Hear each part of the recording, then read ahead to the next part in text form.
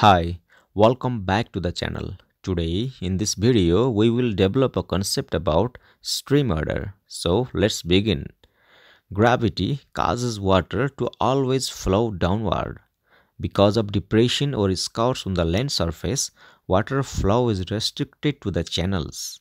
The river system begins in the upland, which are mountains and hills, and progresses to the lower part, which are lakes and seas. With the combination of several order of streams, major river is formed. The flow pattern of a river or a stream is governed by the topography with the combination of depression and scours from its source to its destination. Simply put, if we have accurate topographic data, we can already say the branching pattern on a stream or a drainage system. Fundamentally, the river or drainage system has its stream order from beginning to the end. There are several approaches to explain the stream orders. These are Halton and topographic stream order and classic stream order. We can see the image here. After that, Strahler stream order.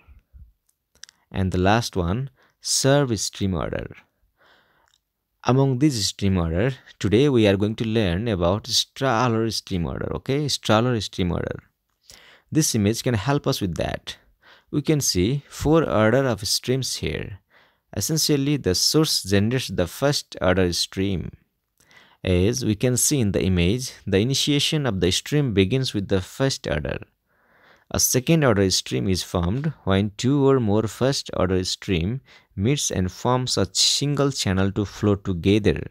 Similarly, when two or more second order streams join, a third order stream is formed. However, be aware that when two streams with different order join and flow in a single channel, the resultant stream order will not increase and will remain to the higher order stream among them.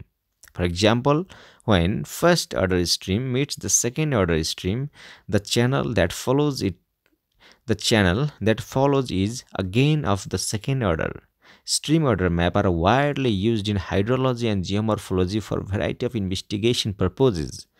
It can be created using variety of GIS softwares. QGIS is one of them. The stream order map requires topological data such as contours or digital elevation model. The higher the data resolution, the more accurate the stream order map. Please see the link above to learn how to create a stream order map exactly like this using QGIS. The link will not only present the tutorial but will also include a link to download the data in the video description, allowing you to follow along with the tutorial and create yourself a stream order map during the learning period. That's it for today. Subscribe to the channel and click the bell icon for the best QGIS tutorials and lectures on spatial analysis. Thank you very much, my friend. Happy learning.